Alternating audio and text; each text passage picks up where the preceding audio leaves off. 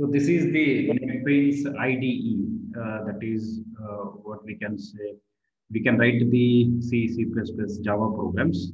And so right side of this panel, so there is an editor. So we can type the programs.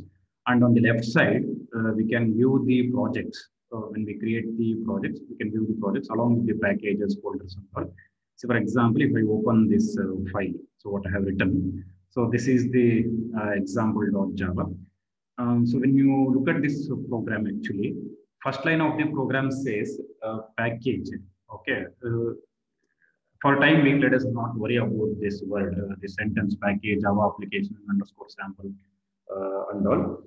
We will start understanding by the class sentence, that is the sentence class statement called class. And even when I showed the program in the document, the public keyword was not present with the class. This also will explain in packages chapter only. Okay, now if we consider this program, so if I execute this file, say for example, if I right click on the file example.java, so we have the option called as run file. Okay, so when I click on the run file,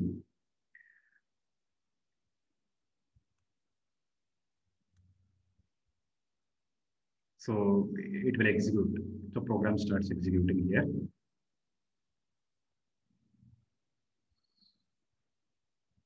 Okay, you just observe here. So the word welcome is displayed on the console. Okay, so the bottom part of the screen is called as console. So here it is printed welcome, and it says even build successful, total time 1 second. So it will tell the time also. Here, if you observe, the word welcome is printed, and after that, some information is printed about the execution part. Okay. Now, if I want to print it separately, that is welcome in one sentence and this information about the program in another sentence. So in the program, we need to add ln, print ln. Okay, that is ln means next line. Now, once you edit the program, you save the program. Okay, so once you save the program, you can execute the program once again. So run file. Yes, you can observe here. See, welcome word is printed. After that, information of the program execution is printed in the next line. So because we have used ln, that is print ln. Okay. Now, as we discussed in the second program, so if I execute that program, so let me copy and execute it. So in just a few minutes, we can execute that. Okay. So let me copy this program, or else just we can copy the contents of the main program.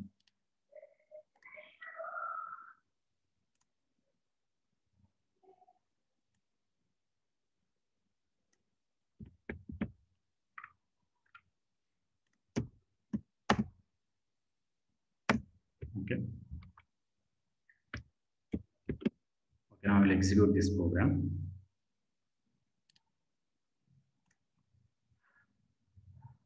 So if you observe here, this is num, so that is printed. Okay. Actually, the value of number is 100 only. So I have written 10 plus 10, so it is combined. So if I remove this, the value 10, so it will print only the value 100. So that 100 is treated as string here. Okay.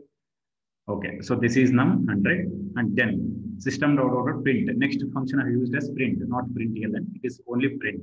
So only whatever the things present in the next line, so that will be printed in the same line. So that means here we have two print functions, right? It doesn't mean that two sentences should be printed, two lines should be printed in the output, because for the first print function I have not used ln. So this num value will be displayed on the same line. So if you observe here, the value of num is, the value of num into 2 is 200. So it is displayed in one line. That means two print functions we have in the program. The messages or the values of the two print functions is printed on the same line. So I have not used the ln. Okay. If I use the ln for the last print function, okay, so whatever the information is present here, build successful, that will be printed on the next line. You observe.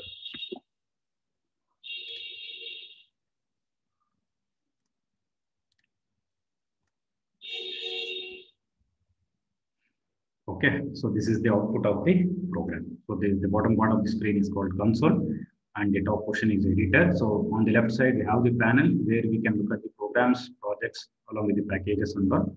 Okay, now we'll move for the explanation part. Okay.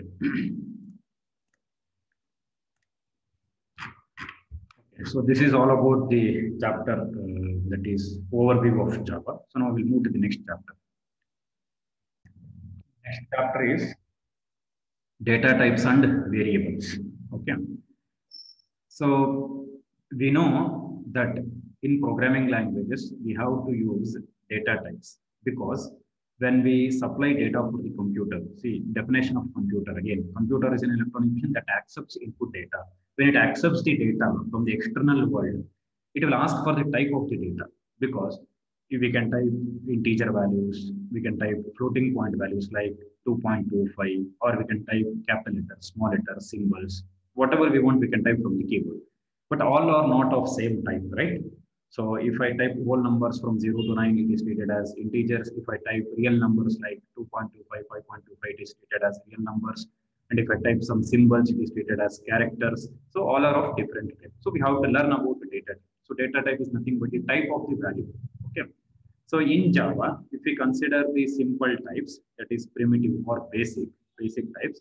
So Java defines 8 simple types, that is elemental types. In C++ and C program or in any programming language, 3 main data types are there. Basic types. Basic types are called as primitive, derived types, and user-defined types.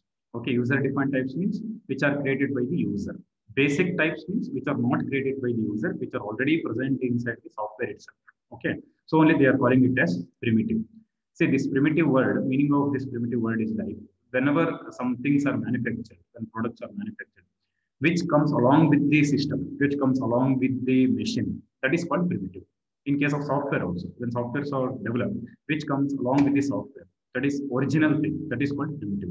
That we cannot change. Like in vehicles, if you consider the engine part of the vehicle, that comes along with the engine, along with the vehicle. So that is primitive, we can consider. In data types also, we have primitive data types. That data types we cannot change, we cannot create, we cannot modify also. So as it is, we have to use. Only thing is we should know how to use. What are the properties of primitive types? That we should know. So Java defines 8 simple or elemental types, that is byte, short, int, long, char, float, double, and boolean. These are the 8 types. These are put into 4 groups. So if we consider integers category, byte, short, int, and long are put into integer category. When we consider floating point numbers, float and double are put into floating point numbers, and a character set like letters and numbers. See here the meaning of character. Generally, what mistake we do while understanding the word character, we will consider like only alphabets A to Z or symbols. It's not like that. Character meaning digits, symbols, and letters. 3 categories we have to consider: digits, symbols, and letters. That is capital letters and small letters. All the categories will come in character part only. The way how we write, it matters. If I write digit 5 without single quotes, it is treated as integer. If I write with single quotes, it is treated as character. If I write with double quotes, it is treated as string. Same number 5. If I write without single quotes, integer. With single quotes, character. With double quotes, it is treated as string. Like that. Okay. Next, Boolean. So Boolean to represent true and false values. So that is in the previous chapter we have discussed. That is true and false values are defined in Java. For that, we have to use the data type called as Boolean. Okay. Next, the simple types represent single values, not complex objects. See here, when we consider the object-oriented programming language, especially Java, in Java, even though they say everything is an object concept, but primitive types are not objects. That we have to understand. That means, for example, we have byte word. Byte word is not a class. Short word is not a class. Int word is not a class. If it is a class, then we can say object concept. If it is not a class, then it is not object. So they are telling the simple types represent single values, not complex objects. So in classes and objects, I will tell you in detail about object concept. Okay. So all simple data types or basic data types are not objects. So in Java, simple types are not objects. So whenever we are using simple types, it is not object-oriented concept. Okay. Next, coming to the integers part of data type in Java. Okay. In Java, int is always 32 bits, regardless of the particular platform. Why we have to tell the sentences like in C and C++, an integer can occupy 16 bits or 32 bits, depending on the platform, depending on the what we can say compiler. Okay. So in some systems, that is 2 bytes, that is 16 bits. In some systems, 32 bits, that is 4 bytes for int data. But in Java, int is always 32 bits, that is 4 bytes of memory, regardless of the particular platform. Byte, 8-bit type, that is 1 byte. So 8 bits makes 1 byte. Example of declaring byte variables is, you just observe here, byte is the data type, B and C are the variables. See, for this you have to remember the syntax. Okay, there is the general syntax. We should remember for all. When we declare class and objects also, there also we should remember. That is data type. Okay, instead of calling variable particularly, in general we can call it as identifier. Data type, identifier. So this syntax we have to remember. So this syntax we have to remember wherever we declare the variables, identifiers, classes, objects. Okay. So in class and objects also we come across this syntax, right? Next, short. Short. It is a 16-bit type, 2 bytes. Example, you just say short S, short T. Again, data type, variable name. Okay. Then coming to the int, 32-bit type. Examples are int A, int B. Okay. Long data type occupies 64 bits. Okay, 8 bytes. So example for declaring long data type is long days, long seconds, long distance. Okay, this is all about integer data type. Okay, in int we have byte, short, int, and long. Okay. Now coming to the floating point numbers. Okay. So in float we have 2 data types: float data type, double data type. In float, for example, if we declare the variable of type float, 32 bits of storage, that is 4 bytes. So example, float high is an identifier, low is an identifier. So we can say these are the variables. Okay. Double occupies 64 bits of storage, 8 bits. Example for declaring double variables are double pi, double radius. Okay. This is all about integer and floating point numbers. Okay. Now coming to the character. So character is a little bit different in Java. So we will see what exactly it is. Okay. Okay. CHIR in Java is not same as CHIR in C and C++. See what they're telling you. Character data type CHIR. It is not same as C and C++. Why? Because see in Java it uses Unicode to represent characters. Unicode defines fully international character set that can represent all of the characters found in all human languages. So this is the definition of Unicode. Unicode defines a fully international character set that can represent all of the characters found in all human languages. See in Java, CHIR is a 16-bit type, that is 2 bytes. So in C and C++, it is 8-bit type, 8 bits, that is 1 byte. But in Java, it is 16-bit type. 16 bits means 2 bytes. So the range of character is 0 to 65535. Okay. So we will see one program in this. Okay. Particularly for character data type, there is a program. Because for int and float, it's easy to understand. Much similar to C and C++. We will see in Java what happens here. Okay. Now, if you consider this program, so I have taken 2 variables, ch1 and ch2. ch1 is equals to 88, ch2 is equals to, I have written in single quotes, y. See, whenever you want to represent characters, you have to put in single quotation marks. If you want to represent it as a string, double quotation marks. Okay. Next, system.out.print ch1 and ch2. As we know, whatever we write in double quotes, it will print as it is on the console. So if you look at this output, so ch1 and ch2, so those 2 words are printed as it is still here. Next, coming to the next line. Okay, see here what I have written: ch1. Okay, then space ch2. See here what happens. Even though ch1 and ch2 variables belongs to character data type, when we put in print function or println function, it is treated as string. This is common. When we put anything in print or println function, it will be treated as string. So only plus symbol is required here. Plus symbol after ch1 and after double quotation marks. What happens here is, first ch1, this is one string, and this is the second string, whatever I have given blank space, and this is the third string, ch2.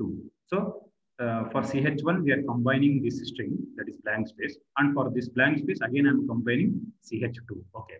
See, the value of ch1 is actually 88, right? Here, what happens? It will consider the ASCII value. So 88 is stated as ASCII value. So for ASCII value, equivalent character is X here.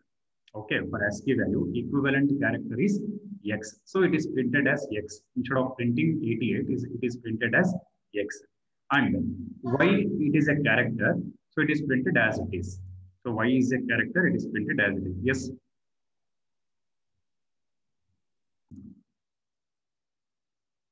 So CH1 takes the value of 88, that is 88 is an ASCII value. So for ASCII value 88, the equivalent character is X.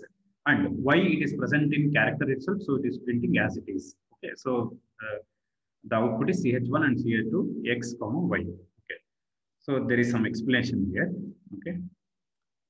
In the above program, CH1 is assigned the value 88, which is the ASCII, that is Unicode value, that corresponds to the letter X. So for each character on the keyboard, we have the ASCII values. For example, for digit 0, 48, for 1, it is 49, like that. For small letter E, 97, for capital letter E, 65, like that. Okay. Similarly, for capital letter X, it is 88. So because 88 is an ASCII value of X, so it is printed as X, and Y will be printed as it is. Okay. Now coming to the Boolean data type, we will see about the Boolean data type. Okay. So Boolean indicates true or false values. So data type is Boolean. We will see this program how it works. So Boolean is the data type. I have taken variable B. So B is equals to false. When we take the variables of type Boolean, only two values we can assign, either true or false. Okay, I have assigned, initially I have assigned false, and it is printed as it is, okay, without any change. That is, B is false. Next, I have assigned the value true for the B. I have changed the value. Initially it was false, now I changed the true. So that also printed as it is.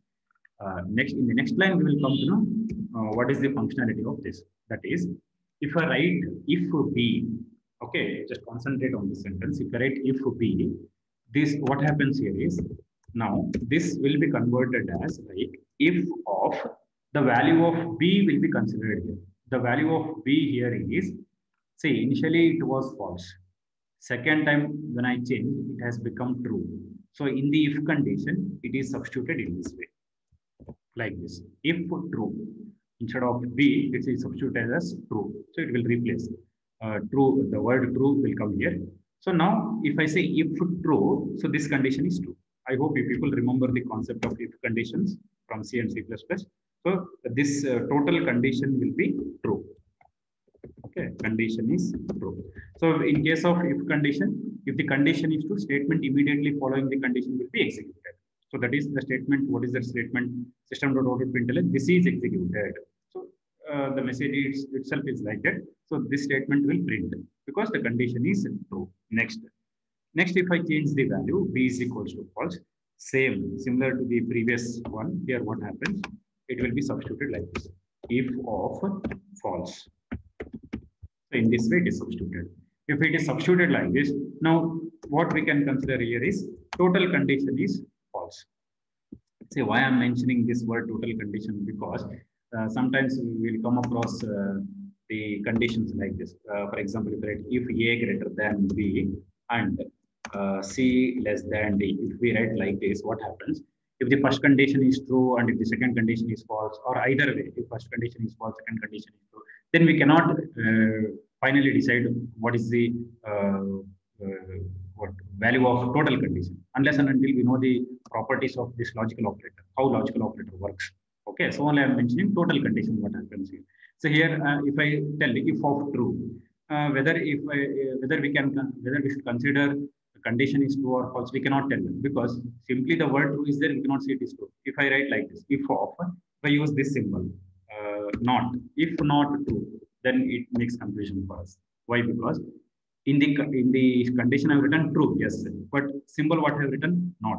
The property of not operator is it will change the value. That means if it is true, it will change to false. If it is true, it will change to, sorry, if it is true, it will change to false. If it is false, it will change to true. So we cannot say what is the total condition unless until we know the property of not operator. So here there is no not operator. So directly I can say total condition is true. So in the next line, so total condition is false. So if the condition is false, statement immediately following the condition will not execute. So that we know in C and C, in C++, or C language, we came to know that working of if condition. If the condition is false, statement immediately following is not executed. So this is not executed. The statement itself we are telling this is not executed. So that is not printed on the screen. Okay. So till here we will observe the output. Okay. So there is one more line, println function. I will explain about that. So till there we will look at the output, what is printed. You see, first sentence is B is false. Yes, we have the print function, println function, B is false. See, this false word is a Boolean value. When it is applied to the println or print function, it is treated as string, and that string should be combined with the string B is. So we have to write plus symbol. So why we have to write plus symbol in print or println function is whatever we supply for the print or println function, it is treated as string. So if there is one more string already present, that should be combined. If there is no string, then no need to write plus. For example, if I want to print only false value, I would have written like this. Okay. If there is no string, if the string is not present, prefix or precede, then we will not write plus symbol. We will not write plus B. Yes, we can write directly. Because it is present, the string is present before B, so we have to add plus symbol. So B is false. In the next line, it prints B is true. Next, when we come to the condition, if B, value of B is true. So if the condition is true, this is executed. Yes, it is printed. Next, if the B is false, so if the condition is false, this is not executed. If you observe in the output, so the message this is not executed is not appeared on the output. Okay. Next, we see. You just look at this sentence. This is executed 10 greater than 9 is. Up to here, it is printed as it is. You just observe the output. Up to here, it is printed as it is. This is executed 10 greater than 9 is. Next, you see, we have written plus symbol. Okay. Here, what happened? 10 greater than 9 is there. So what happens? It will evaluate 10 greater than 9. It's just like asking a question like, is 10 greater than 9? Is 10 greater than 9? Yes. The answer is yes, true. So first it will substitute here true in the entire thing, that is 10 greater than 9. It will be converted to true because 10 greater than 9, the value of 10 greater than 9 is true. So it becomes like this. So only on the output it prints true. I hope you people got it. So you just read out the comment here. Outcome of a relational operator is a Boolean variable, or we can say Boolean value. Outcome of a relational operator means a relational operator is greater than symbol. So greater than symbol is the relational operator. Outcome of the relational operator is always Boolean value. Greater than, less than, greater than equals to, less than equals to, not equals to. These are the 6 relational operators. Outcome of all these relational operators, that is result of all these relational operators, is a Boolean value. That is either true or false. So 10 greater than 9 is true. So here for 10 greater than 9, we get the result as true. That true is treated as string equivalent. That is combined with this is executed 10 is greater than 10 greater than 9 is, so it will print true. Okay, I hope you people got this concept. So whenever we consider relational operator, the result of relational operator will be always Boolean value, that is either true or false. In system.println function, we get the value of 10 greater than 9 is true. That true is combined with this entire string, that is this is executed 10 greater than 9. So we are getting this is executed 10 greater than 9 is true. Okay. See, some explanation they have given about the program. So we will see what is that explanation. Okay. In the above program, Boolean variable is sufficient by itself to control an if statement. There is no need to write an if statement like this. See, wherever we have if B, if B, that is B value is true, we need not write if B is equals to true.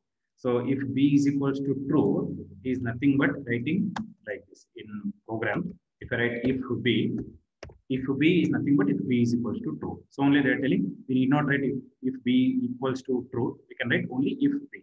So Boolean value is sufficient to control the if condition. Next, the outcome of relational operators such as greater than is a Boolean value. So the expression 10 greater than 9 displays the value true. Further, the extra set of parentheses around 10 greater than 9 is necessary because plus operator has higher precedence than greater than operator. See, this statement is very important here. Why? Because see, we are using two operators here. One is plus, one is greater than symbol. We know plus is used to add the value and plus is used to combine the value. Two functionalities is there for plus. One is to add. If I say 5 plus 5, it will print 10. But if you use same plus symbol in print function or println function, it will not add, it will combine. If suppose, if I remove this parenthesis, what happens, we will see. Here we get an error because See this much, this part is treated as string, right? Okay. Now we have two symbols, plus and greater than symbol. Now we get a question. That means compiler will get a question or interpreter. Which one to be evaluated first? That is whether plus operator or greater than operator. Because plus operator has got higher precedence than greater than symbol. That means arithmetic operators have got higher precedence than relational operators. So if that is the case, if I say plus operator has got higher precedence than relational operator, then plus will operate first. If plus operates first, what happens? 10 will be combined with this string. Okay, so it should print this is executed instead of printing true, it should print 10. Okay, after 10, there is a greater than symbol. So here it is a confusion. Greater than symbol means actually 10 greater than 9 should be evaluated because 10 is already combined with string. This greater than 9 will be left out separately. So we get an error. If suppose if I write like this, 10 plus 9. Okay, what happens here is it will not add. Again, it will not add. 10 plus 9 is not added. Instead of that, 9 will be combined with the 10. So we get 109. Okay. That means whenever we want to add or do any operations in the println function, compulsory we need the parentheses because plus will be having higher precedence than the other operators, that is relational operators and logical operators. So here we are using greater than symbol, which is a relational operator and which has got less precedence, less priority than plus. So we need to put parentheses. When parentheses are put, from mathematics only we know that is Bodmer's rule, brackets, division, multiplication, addition, subtraction. So brackets, that means parentheses will be having higher precedence than all the operators. So whatever things present in parentheses, first it evaluate. Okay, then plus operator will do its job. So if the things in parentheses starts working, then 10 greater than 9, it will be evaluated. If 10 greater than 9 is evaluated, then 10 greater than 9 is true. Then this true word will be combined with string. This is executed, 10 is greater than 9 is. Then there will be no problem. So particularly in this example program, so if we miss adding parentheses, we get an error. Okay. Okay. So before we go to the next topic, if you have any doubts, you can ask.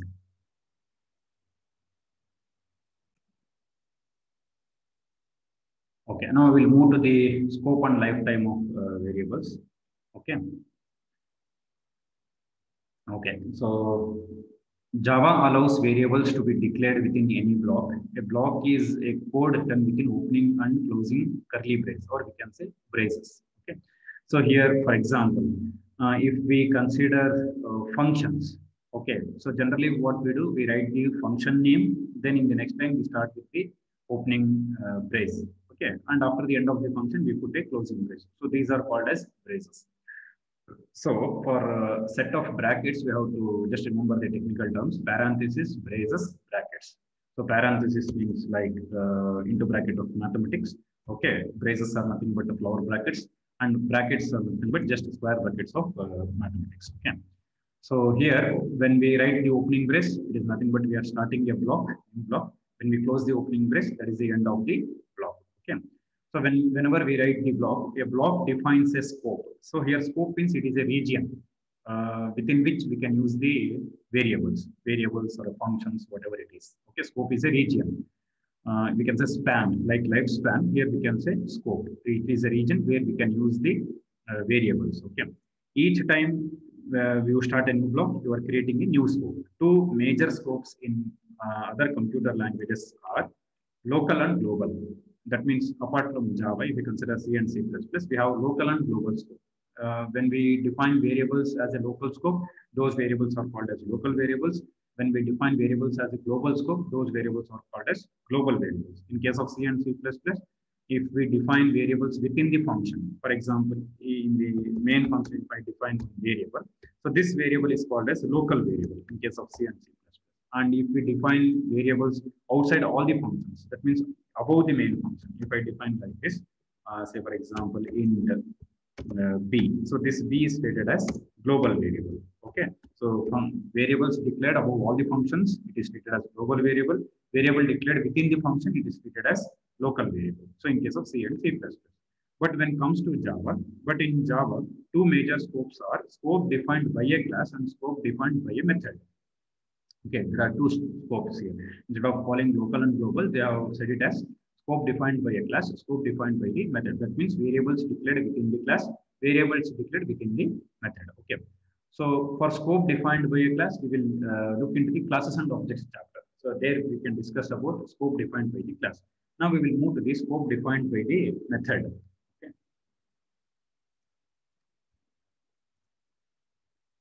Okay. Okay. So here the meaning of method is nothing but a functions. In C, C++, we will call it as a functions. In case of Java, we will call it as a methods. Okay. Methods begin with an opening curly brace. If that method has parameter, they too are included within the methods scope. Variables declared inside the scope are not visible. That is accessible to code that is defined outside the scope. Scopes can be nested. For example, each time you create a block of code, you are creating a new nested scope. This means that objects declared in the outer scope will be visible to the code within the inner scope. The reverse is not true. So this is best explained in this program. So I will tell you. Okay. So to understand nested scope, consider the following program. So sorry, in the below program, it is the line y is equals to 10 is commented out. If you remove the leading comment line and file time error will occur. So we will see this program. So how we can understand the scope defined by the method. Okay.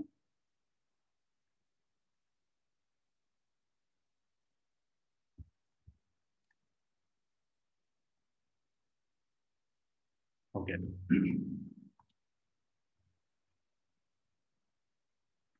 Okay. See, just the class name is scope. Okay. In this program, just I will tell the overview of this program. So in the next class, we will discuss in detail. Okay. So within 5 minutes, within 2 minutes, I'll complete this overview of the program. In the next class, we will discuss in detail. Okay. So int x, so this is a variable. You just observe what we have done. X variable is declared within the main function, but it is not declared within if condition. That is, this is the starting of the if condition. Start a new scope. It is not declared within the if condition, but it is declared within the function. Next, coming to the y variable, it is declared within the function, within the if condition, but it is not declared. That is within the main function. Actually, it is present within the main function itself, but in the new scope, it is present. Y is equals to 20. So if you look at the comments, will come to know.